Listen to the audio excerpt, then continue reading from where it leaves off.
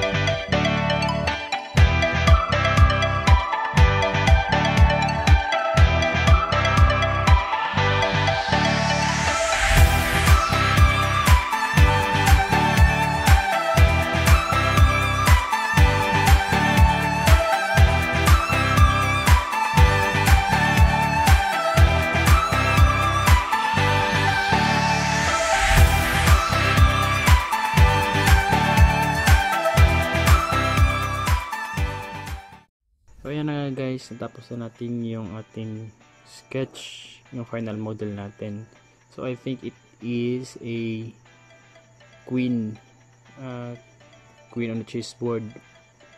So hindi ko lang kabisado yung chessboard eh. So ayan na guys, natapos natin. So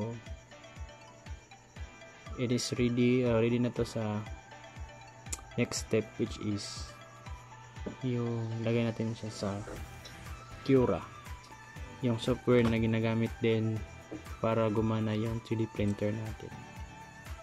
So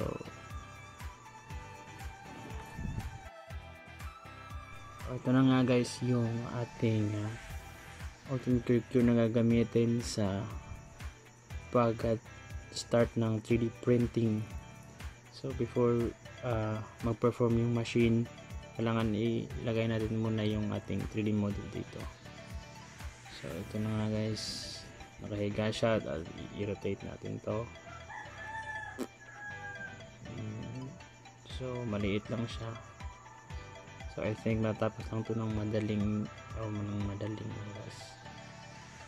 Okay, yun na nga guys, iset natin, dito natin iset kung anong materials ang gagamitin, or ABS pa or PLA.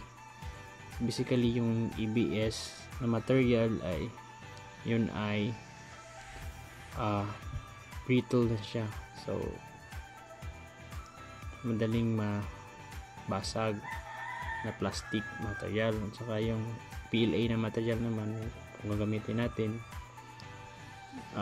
yung PLA na material is ductile siya, so hindi siya madaling mabasag in case na matapon siya. So yung gagamitin natin is ABS plastic, kasi yung ABS nga plastic in low temperature or in high temperature, matigas pa rin siya, unlike to the PLA. Pag hindi highest temperature na, kung malataas na yung temperature, malulusaw siya.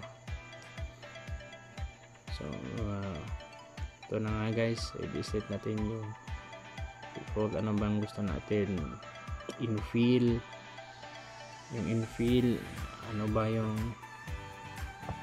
sa loob, 100% fill ba siya, saka yung layer or yung texture na. So set natin dito sa Ultimaker Cura.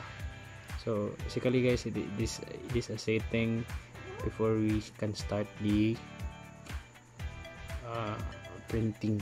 So nga guys, we set the color gray, so I think it's PLA.